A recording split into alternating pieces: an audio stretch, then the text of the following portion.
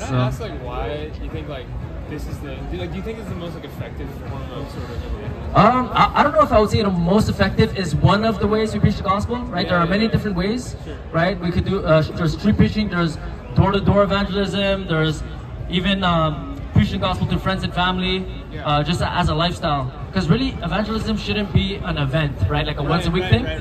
Right, it has to be a lifestyle. So I don't judge people who are not on the street preaching the gospel, right? So, because there are many different ways that we can share the gospel, but as long as we're doing it, right? Sure. Yeah. The only issue I have is that if you're a Christian and you're not sharing the gospel, which unfortunately, in my opinion, the majority of Christians kind of conform to the world and they're ashamed of the gospel because of the, the pressures of society. But we are called to be bold, right? We're all called to be a light in the world.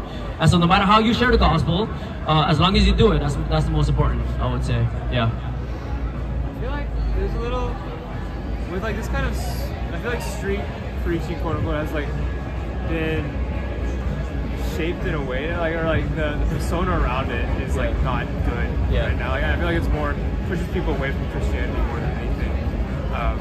What's your response to that? I think it depends. I understand that maybe it has a bad rep because of the way some people preach.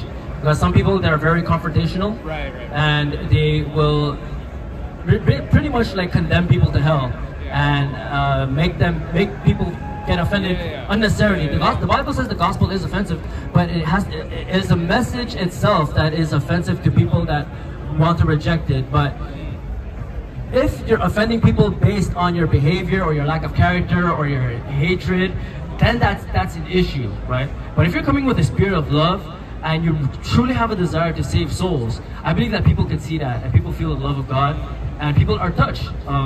As you can just see from the last few interactions we had, there were very good interactions from unbelievers, right? And they took the Bibles, took my contact, and so I believe that there's a certain way to do it, and as long as you do it in a spirit of love and in truth, then it could be effective, I would say.